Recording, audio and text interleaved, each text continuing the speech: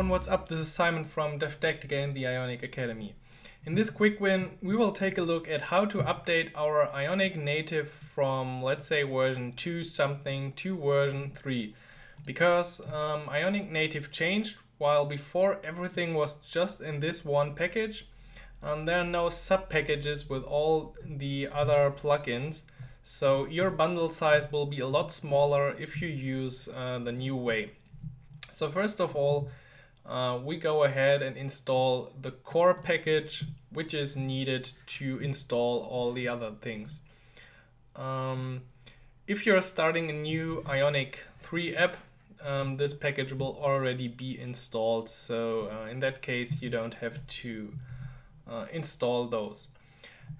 As well, you might want to install the Ionic Native splash screen, because the usage changed as well, and also the status bar.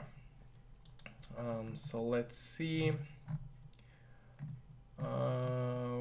Okay, so inside our package.json we now have those 3 entries, and we can remove the old Ionic Native import from here.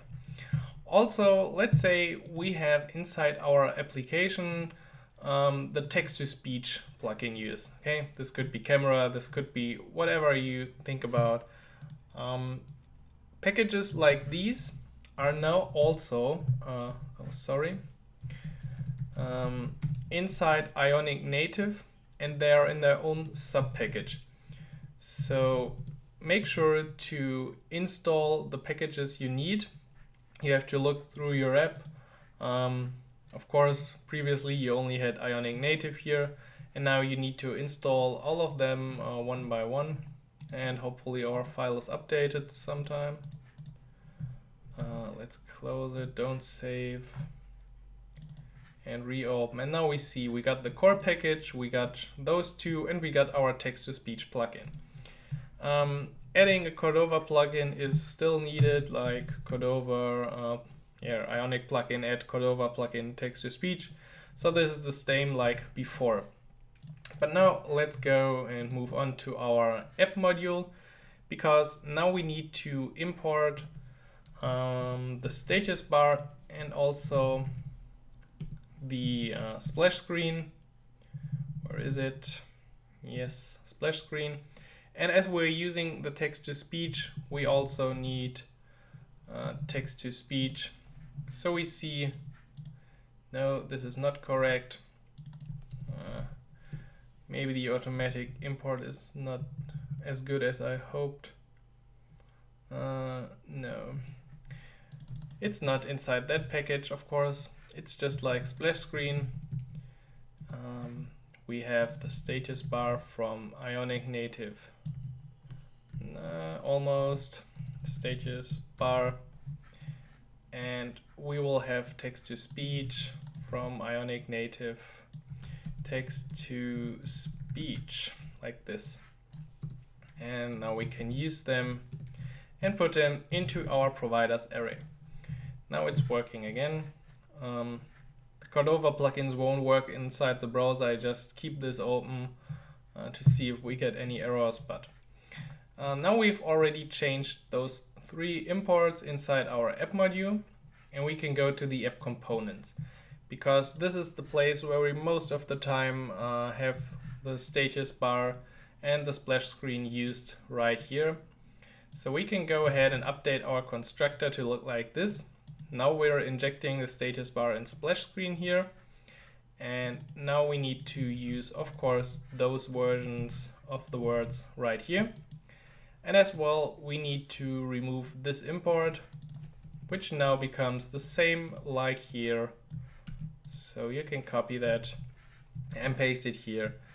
And now your app component is also fixed. Okay, so this was updating the status bar splash screen. Now let's take a look at how to update our plugin actually. So it's not text-to-speech like this anymore, but now we import it from add Ionic Native text-to-speech, and we're not using it like this anymore, but just like before, we're injecting it inside our constructor So let's call it TTS of the type text to speech. And we change this to be this.tts. And if you use it, you already see that you now get the options of the text to speech package, speak and stop.